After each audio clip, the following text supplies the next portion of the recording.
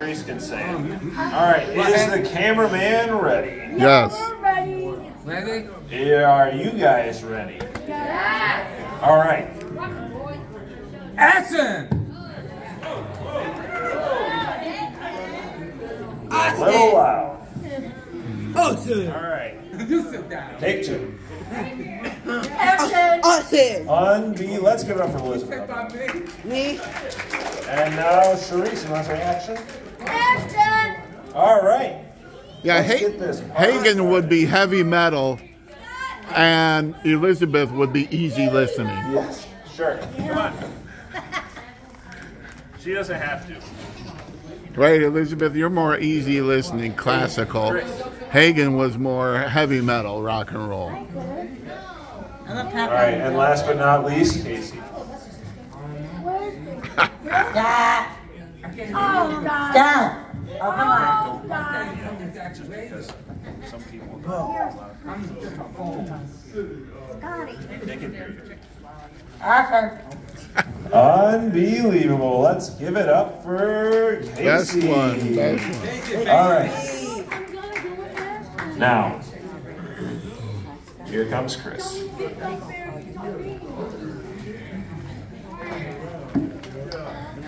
This story is called Solomon Records God's Wisdom.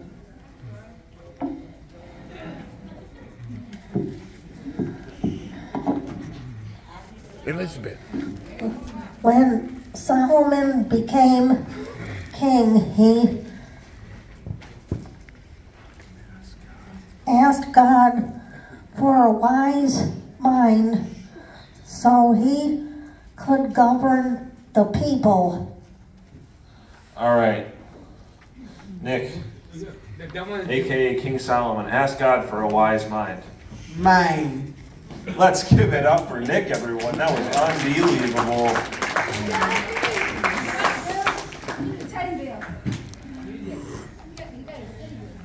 He wanted to know the difference between right and wrong. He wanted to live a life worthy of the Lord and please Him in every way. God granted Solomon wisdom and understanding. All right, Solomon. God gave you wisdom and understanding. Look like a guy that has wisdom and understanding. That's his everyday look. That's how he looks. Because Nick is wise and understanding. Let's give it up for Nick, everyone. Nick be Nick.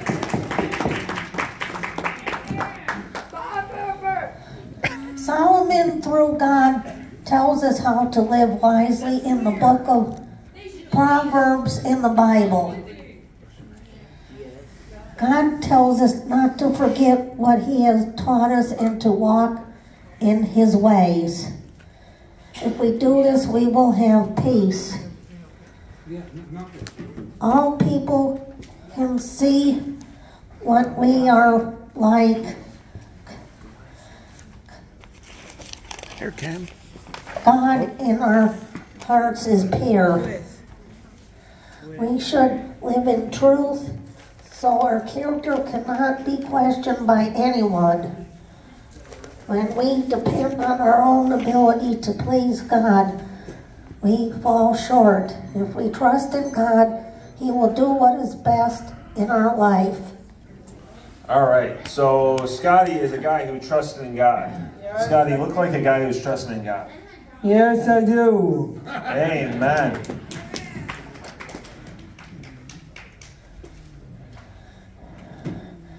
We cannot rely on ourselves, but we must be humble and give God the glory.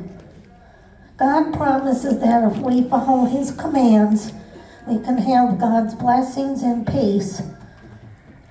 Honoring our Lord is more than just going to church. We should give generously of our money and name to God. God cares about us and He will correct us if we do wrong because He loves us. If you have money, you can spend it all and have nothing. If you have wisdom, it can't be taken away. Wisdom is more important than the things we can buy with money. Wisdom is pleasant and brings us peace. No jewels or money will ever be equal to wisdom. Wisdom is found in the Lord Jesus, and our salvation is by faith in Jesus. Amen. The end. Thank you, Chris. Thank you, King Solomon. What does it mean?